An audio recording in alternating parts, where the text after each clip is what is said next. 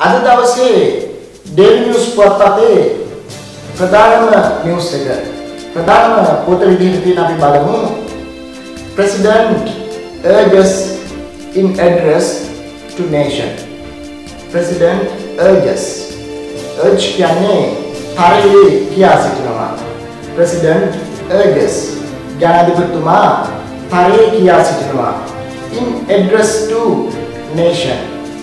ජාතිය ඇමතීමේදී. In address to nation කියන්නේ ජාතිය ඇමතීමේදී. එතකොට ජනාධිපතිතුමා ජාතිය ඇමතීමේදී තරයේ කියා සිටිනවා. මොකක්ද? Unite to defeat COVID-19 pandemic. Unite. Unite කියන්නේ එකතු වෙන්න. To defeat. Defeat කියන්නේ පරාජය කරනවට. To defeat කියන්නේ පරාජය කරන්නට. එහෙනම් unite to defeat. පරාජය කරන්නට එකතු වෙන්න. මොකක්ද පරාජය කරන්නේ? COVID-19 pandemic. COVID-19 වසංගතය. බලන්න යටින් තියෙන විස්තරය. Not a time for protesters strikes. Not a time. මේක වෙලාවක් නෙමෙයි කියලා කියනවා ජනාධිපතිතුමා. Protesters උද්ඝෝෂකයන්ට එන්නත විරෝධතාවලට strikes. ඒ වගේම වැඩ වාදන වලට එතකොට මේ වැඩ වාදන වලට විරෝධතාවය ආකාරවලට වෙලාවක් නෙමෙයි කියලා තමයි කියන්නේ ජනාධිපතිතුමා. ඊළඟ බලමු යටින් තිබෙන තවත් විස්තරයක්. Vaccination on track for September 10 target. Vaccination on track. Vaccination කියන්නේ එන්නත් කරන්නේ on track. හරි මාර්ගයේ යනවා කියලා කියන්නේ හරි track එකේ හරි ගමන යනවා for September 10 target. September 10 ඉලක්කය සඳහා. But country cannot afford prolonged complete lockdowns. Country cannot රටට බැහැ කියලා කියනවා. මොකද්ද? afford දරන්නට prolonged කියන්නේ එක දිගට කරන්නේ නැත්නම් දිග්ගැසෙච්ච complete lockdowns සම්පූර්ණ lockdowns නැත්නම් රට වසා දැමීම. එතකොට රටට දරා ගන්න බැහැ කියලා කියනවා එක දිගටම කරන lockdowns. මේ කියන්නේ ජනාධිපතිතුමා. හරි අපි යමු පත්තරේ මේ තියෙන ප්‍රධාන පොතේ යටින් තියෙන නිවුස් ටික බලන්න. මෙන්න තියෙනවා President Gotabaya Rajapaksa yesterday urged all segments of society and politicians to work together in unity as a team to defeat the COVID-19 pandemic. President Gotabaya Rajapaksa yesterday urged all segments of the society and politics can දේශපාලන of the society can සමාජයේ all segments සියලුම අංශවලට සියලුම පුද්ගලයන්ට work together එකතු වෙලා වැඩ කරන්නට in unity සාමූහිකත්වයෙන් නැත්නම් එකමුතු වීමෙන් as a team කණ්ඩායමක් හැටියට to defeat පරාජය කරන්නට the COVID-19 pandemic. COVID-19 වසංගතය. බලන්න ඉතින් යටින් තියෙන දෙවෙනි ඡේදයේ සඳහන් වෙනවා addressing the nation last night whilst announcing a 10-day lockdown. President Rajapaksa requested everyone to be prepared to make more sacrifices if the country is to be placed under a lockdown for a longer period of time in the future. Addressing the nation last night. Addressing the nation. මේ වාක්‍ය පටන් ගන්න විදිහ ඊයේ ජාතිය අමතමින්. Addressing the nation last night. දැන් මේක ඔබ ඉංග්‍රීසි මාස්ටර් පාඨමාලාවේ පළවෙනි සහ නිසා දෙවන කොටස් ටික හදාගුවා නම් අපේ YouTube එකේ පහළ කරනකොට දකින්න පුළුවන් මේ lessons ඔක්කොම තියෙනවා මේ පාඩම්. ඒකන තියෙනවා මේ adverb phrases starting with present participle කියලා. ඉතින් අන්න එතනදී ඔබට මේ පාඩම ඉගෙන ගන්න පුළුවන්. ජනාධිපතිතුමා මේක කරේ කොහොමද කියන එක තමයි මෙතනින් පැහැදිලි කරන්නේ. Addressing the nation last night. ඊයේ ජාතිය අමතමින්. බලන්න ඊළඟට තියෙන වචනේ whilst. ඇත්තටම ඔබ පත්තරේ කියවනකොට තමයි ඔබට මේ වගේ ඉතාමත් හොඳ වචන හම්බ වෙන්නේ. සාමාන්‍යයෙන් අපි පොතක් කියවනකොට අපිට දක්නට ලැබෙන්නේ while කියන වචනේ. ඔබට ඒක හුරුයි. when කියන වචනේ while කියන වචනේ ඔබට හුරුයි. නමුත් මෙතන තියෙනවා whilst. මේ පත්තරේ ලියන රචකයෝ ඉතාමත් හොඳ ඉංග්‍රීසි යෙදුම් තමයි භාවිත කරන්නේ. ඒ නිසා ඔබ පත්තරේ කියවනවා කියන්නේ ඔබට ඉතාම all round knowledge එකක්. එහෙම නැත්නම් භාෂාවේ අප්ඩේට් භාෂාව දිගින් දිගට අලුතින් වර්ධනය වෙන තැන් භාෂාවේ ලස්සන යෙදුම් අපිට ඉගෙන ගන්න පුළුවන්. ඒ නිසා තමයි අපි මේ විදිහට පත්තරෙන් ඉංග්‍රීසි ඉගෙන ගන්න දිගටම. Announcing a 10-day lockdown. එතකොට announcing කියන්නේ නිවේදනය කරමින්, whilst කියන්නේ අතරතුර. A 10-day lockdown. දින 10ක lockdown එකක් නිවේදනය කරන අතරතුරේදී ජාතිය අමතමින් ඊයේ රෑ President Rajapaksa requested, මොකද requested කියන්නේ ඉල්ලා සිටියා everyone හැම කෙනෙක්ගෙම to be prepared කියන්නේ සූදානම් වෙලා ඉන්න කියලා. මොකකටද? to make more sacrifices වඩා වැඩියෙන් කැපකිරීම කරන්නට කියලා. If the country is to be placed රට තබනවා නම් කොහොමද? under a lockdown රට වසා තබනවා නම් for a longer period of time දිගු කාලයකට in the future අනාගතේ. බලන්න තුන්වෙනි ඡේදයේ at this crucial juncture, everyone should take the country forward strategically by acknowledging the gravity of the situation, the president stated. At this crucial juncture, මේ බරපතල අවස්ථාවේ නැත්නම් මේ අසීරු අවස්ථාවේ everyone should take the country forward. Everyone, හැම කෙනෙක්ම should take the country forward. හැම කෙනෙක්ම රට ඉස්සරහට යවන්නට උත්සාහ ගත යුතුයි. Strategically කියන්නේ උපක්‍රමශීලීව by acknowledging කියන්නේ පිළිගන්නේ මොකක්ද පිළිගන්නේ? The gravity of the situation. මේ situation එක නැත්නම් මේ තත්ත්වයේ තියෙන gravity බරපතලකම තේරුම් ගනිමින් by acknowledging තේරුම් ගනිමින් the president stated ජනාධිපතිතුමා stated සඳහන් කළා. බලන්න ඡේදයේ it is clear that තම ලස්සන sentence pattern එක. It is clear that මේක පැහැදිලි. that කියන්නේ කාරණේ. මේකට කියන්නේ noun clause එක. It is clear that මොකද්ද මේ that කියන්නේ? මේ කාරණේ පැහැදිලි. අපිට ඕන මේක මෙහෙමත් කියන්න පුළුවන්. It is crystal clear that ඒක සක්සුදක්සේ පැහැදිලි. ඒ ඔබට මේ වගේ ඒවා newspaper එකේ ගොඩක් වෙලාවට දක්නට ලැබෙනවා. It is clear that පැහැදිලි මොකද්ද? This is not a time මේක වෙලාවක් නෙමෙයි for strike actions වැඩවර්ජන ක්‍රියාමාර්ග සඳහා for strike actions and protest විරෝධතා ව්‍යාපාර සඳහා. Do not attempt to destabilize the country. Do not attempt ප්‍රයත්න කරන්න එපා කියලා කියනවා. do not කියන්නේ එපා. do not attempt කියන්නේ උත්සාහ කරන්න එපා to destabilize the country. destabilize කියන්නේ ස්ථාවර කරනවා. destabilize කියන්නේ අස්ථාවර කරනවා. ඒතකොට රට අස්ථාවර කරන්නට උත්සාහ කරන්න එපා කියලා ජනාධිපතිතුමා ඉල්ලීමක් කරනවා. This situation is not a rivalry or conflict between different ideologists trade unions, doctors, other health officials and the government.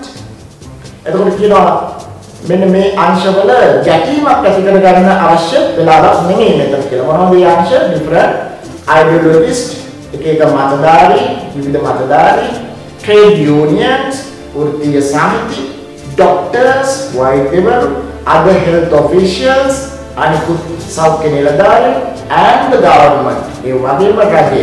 එතකොට මේ අංශ අතර ගැටුමක් ඇති කර යුතු අවස්ථාවක් නෙමෙයි කියලා තමයි මෙතනදී දැනගන්න. අපේ වෙන්නේ we have to understand the reality. We have to understand the reality. අතන මෙතන have to කියන්නේ මොකක්ද? have to සමානයි must කියන එකට. have to කියන්නේ කල යුතුමයි. We have to understand the reality. අපි යථාර්ථයේ තේරුම් ගත යුතුමයි. අපිට අවශ්‍ය නම් කියන්න පුළුවන් we must understand the reality. ඒ කිව්වත් මේ අර්ථයම තමයි. ඊළඟ වාක්‍ය this is a serious issue. This is a serious issue. මේක බරපතල ප්‍රශ්නයක්. A serious issue කියන්නේ බරපතල ප්‍රශ්නයක්. මොන බරපතල ප්‍රශ්නේද? That the whole world faces. That the whole world faces. Whole world කියන්නේ මුළු ලෝකෙම, faces කියන්නේ මුහුණ පානවා. එතකොට මේක මුළු ලෝකෙම මුහුණ පාන ප්‍රශ්නයක්. බරපතල ප්‍රශ්නයක් කියලා තමයි දැනගන්න කියන්නේ. බලන්න කියනවා today all the countries are adapting to the method of new normal. Today all the countries are adapting. All the countries are adapting. සියලුම රටවල් ගුරු වෙමින් ඉන්නවා, පුරුදු වෙමින් ඉන්නවා, හදාගන්න ඉන්නවා. මොකද මේ ක්‍රමවේදය to the method of new normal. method කියන්නේ ක්‍රමවේදය new normal.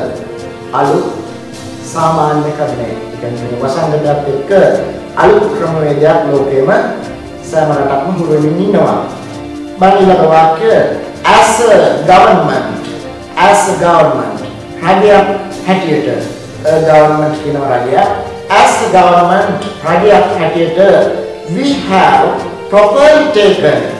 have properly taken අපි මනා ලෙස අරගෙන තියෙනවා. have taken කියන්නේ අරගෙන තියෙනවා. properly කියන්නේ මනා ලෙස. දැන් මෙතන ඔබට ව්‍යාකරණ කොටසකුත් තියෙනවා ඉගෙන ගන්න. මේ have taken මේක තමයි මේ වාක්‍යයේ තියෙන ක්‍රියාපදේ.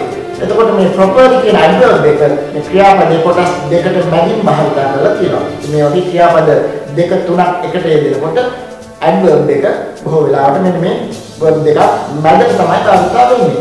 බලන්න. එතකොට as a government we have properly taken අපි හරියට හැටියට ඉතාම හොඳට නැත්නම් මැනවින් අරගෙන තියෙනවා all necessary measures all කියන්නේ සියලුම necessary measures අවශ්‍ය පියවරවල් that need to be taken ගත යුතු පියවරවල් සියල්ලම අරගෙන තියෙන බව තමයි he pointed out ජනාධිපතිතුමා ප්‍රකාශ කළා. pointed out කියන හැම දක්වා the president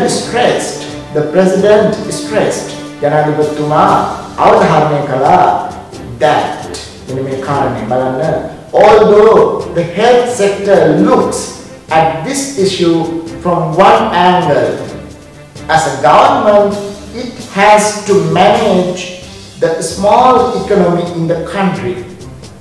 The president stressed that ජනාධිපතිතුමා මෙන්න මේක අවධාරණය කරා. මොකද්ද?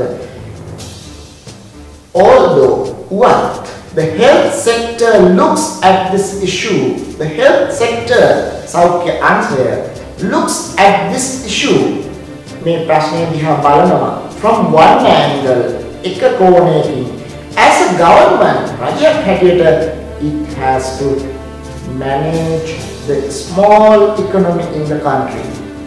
රජයක් හැටියට අපිට මේ රටේ පුංචි ආර්ථිකය manage කරන්න අවශ්‍යයි. ඒ කියන්නේ කළමනාකරණය කරගන්න අවශ්‍යයි. If we are to continue to pay off foreign debts, pay salaries and provide subsidies without any interruption.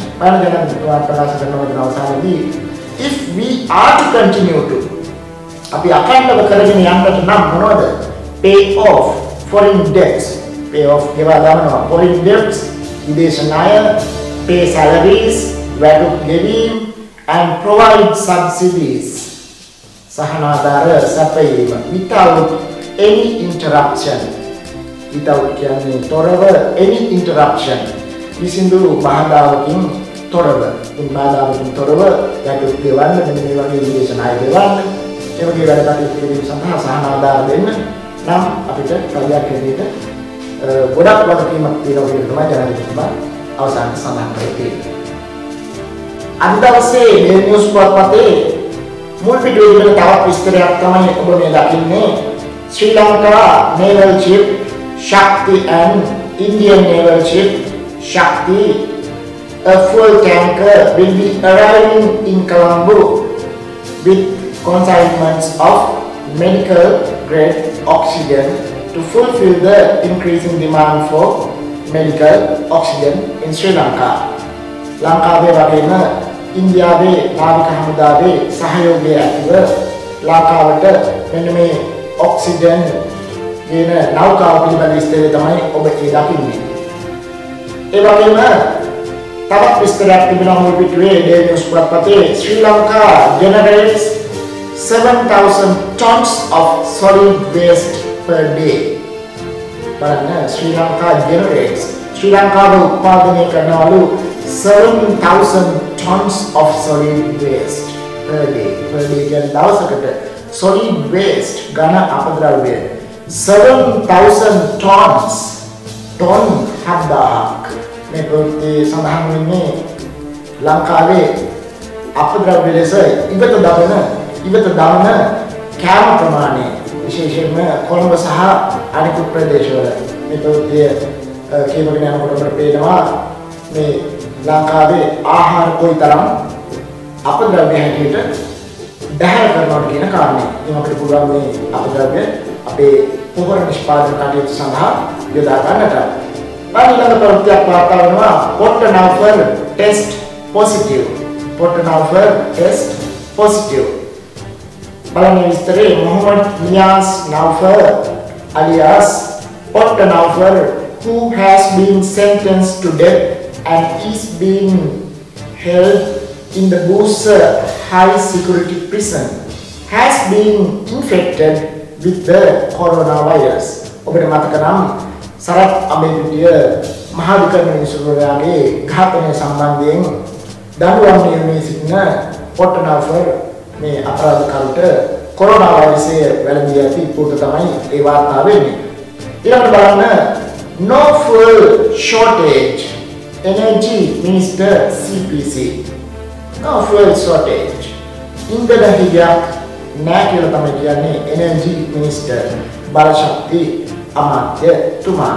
ඔබ දැක්කා මේ ප්‍රවෘත්තියක් ඊයේ දවසේ පෙට්‍රල් චෙක් අසල වාහන කොයිතරම් තලබදයක් තිබුණාද, පුද්ගලයෝ කොයිතරම් තලබදයක් තිබුණාද කියලා energy minister උදේ ගාමන්පිල yesterday reiterated ඊයේ සඳහන් කළා. reiterated කියන්නේ දිගට කියා සිටියා නැත්නම් සඳහන් කළා තරයේ කියා සිටියා that there was no shortage of petroleum products in the country. රටේ පෙට්‍රෝලියම් හිගයක් නැති බව. In a Twitter message, Twitter පණිවිඩයක් the minister said if there is a shortage, he will be the first to tell. If there is a shortage, හිගයක් තියෙනවා නම් he will be the first to tell. අමාත්‍යතුමා තමයි පළවෙනිම දැනුම් දෙන්නේ කියලා. ඊළඟට තව interesting ප්‍රවෘත්තියක් ඔබට දක්නට ලැබෙනවා.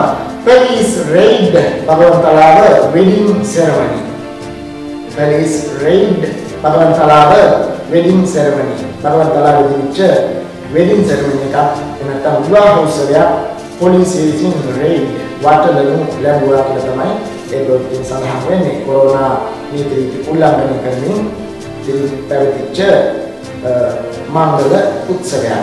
ඔබ දන්නවා මේ දවස්වල සියලු උත්සව පහනම්ම තිබෙන බව. බලන්න ප්‍රවෘත්තිය WHO pledges further help for Sri Lanka. WHO ලෝක සෞඛ්‍ය සංවිධානයේ pledges කියන්නේ ප්‍රතිඥා දෙනවා, ඔරොන්දු වෙනවා further help. further කියන්නේ තවදුරටත් help උදව් කරනවා for Sri Lanka. ලෝක සෞඛ්‍ය සංවිධානයේ තවදුරටත් ශ්‍රී ලංකාවට උදව් කරන්නට ප්‍රතිඥා දෙනවා කියලා තමයි සඳහන් වෙන්නේ. අපි ඊළඟට බලමු තවත් ප්‍රවෘත්තියක් තියෙනවා booster short for health workers. Itama වටින ප්‍රවෘත්තියක් මේක ඔබ දැක්කා ලංකාවේ වෛද්‍යවරු වගේම සෞඛ්‍යාංශයට සම්බන්ධ පිරිසක් දැන් කොරෝනා වෛරසයේ ගොදුරු බවට පත් වෙමින් තිබෙනවා. ඒ නිසා booster shot. booster කියන්නේ වැඩි කරනවා shot. මෙතනින් අදහස් කරන්නේ ඉන්ජෙක්ෂන් එකක් කියන අදහස තමයි මේ shot කියලා අදහස් වෙන්නේ. ඒකට වැඩිපුර එන්නත for health workers. health workers කියන්නේ සෞඛ්‍යාංශයේ වැඩ කරන අයට, සෞඛ්‍ය සේවකයන්ට. ඒකට සෞඛ්‍ය අංශවල වැඩ කරන අයට තව අමතර එන්නත තුන්වෙනි එන්නත විදිහට විඳින්න කරුණු සම්පාදනය කරමින් තියෙන ප්‍රවෘත්ති තමයි ඒ. බලන්නකට coronavirus curfew. coronavirus curfew. corona endemic quarantine curfew to facilitate vaccination of over 60s. quarantine curfew to facilitate. facilitate කියන්නේ පහසුකම් සලසනවට to facilitate pasukan සලසන්නට යන්නේ vaccination එන්නතට of over 60s. over 60 කියන්නේ 60ට වැඩි අයට. ඔබ දකින්න මේ ප්‍රවෘත්තිය 60ට වැඩි අයට corona curfew එහෙම නැත්නම් corona endemic මැදයේවත් එන්නත ලබා ගන්න අවස්ථාවක් ලබා දෙන බව තමයි එතනින් සඳහන් වෙන්නේ. මේ මාසය ඇසළ මාසය. කොරෝනා නොතිබෙන්නට ලොක්ඩවුන් නොතිබෙන්නට අපි හැමෝම උත්සවශ්‍රීය උපරිමයට භුක්ති විඳින මාසයක්. ඉතින් ඒ නිසාම මේ ඇසළ පෙරහැර ගැන ඩේලි නිවුස් පුවත්පතේ මැද පිටුවක තිබුණ මෙන්න මේ විස්තරයත් ඔබට අනිවාර්යයෙන්ම සඳහන් කරන්න ඕන කියලා මම හිතුවා. ජනතාවගේ සහභාගීත්වයෙන් තොරව වීථි සරණ ඇසළ පෙරහැර ඔබට නිවසේ ඉඳලා සමහරට නරඹන්න පුළුවන්. බලවත් මේ මොකද්ද කියලා. 4th රන්දෝලි පෙරහැර today. හතරවෙනි රන්දෝලි පෙරහැර අද කියලා තමයි මේකෙදි කියන්නේ. බලන්න විස්තරය තියෙනවා the 4th Randoli perahera of Candy Esala perahera will parade the streets today. will parade පෙරහැර යනවා සංචාරය කරනවා අද දවසේ. the procession will leave Dalada Maligawa. procession කියන්නේ පෙරහැර will leave පිටත් වෙනවලු Dalada Maligawa premises පරිශ්‍රය Dalada Maligawa පරිශ්‍රය at 6:48 p.m. and will proceed along Dalda Vidya, Yatinora Vidya, Harash Vidya and Yesananai Vidya and return to Raja Vidya. The final Randoli Perahara of the Asada festival will parade the streets tomorrow. මේ වගේම ඉංග්‍රීසි පාත්‍රයේ මුල සිට අග දක්වාම study කරමින් අධ්‍යයනය කරමින් ඔබේ ඉංග්‍රීසි භාෂා දැනුම දවසින් දවස වැඩි දියුණු කර ගැනීම සඳහා The English Master YouTube නාලිකාවත් එක්ක දිගින් දිගටම රැඳී ඉන්න කියලා මම ඔබෙන් ඉල්ලීමක් කරනවා. ඒ වගේම ඔබට තේරෙනවා නම් ඔබේ ඉංග්‍රීසි දැනුම අපේ පාඩම් වලින් දිනින් දින වර්ධනය වෙන බව ඔබට පුළුවන් මේ YouTube නාලිකාව subscribe කරන්න. එතකොට ඔබට අපි එකතු කරන lessons අපි දෙන lessons දවසින් දවස ඉක්මනට ඔබට මේ පාඩම් සඳහා ළඟා දෙන්නට පුළුවන්.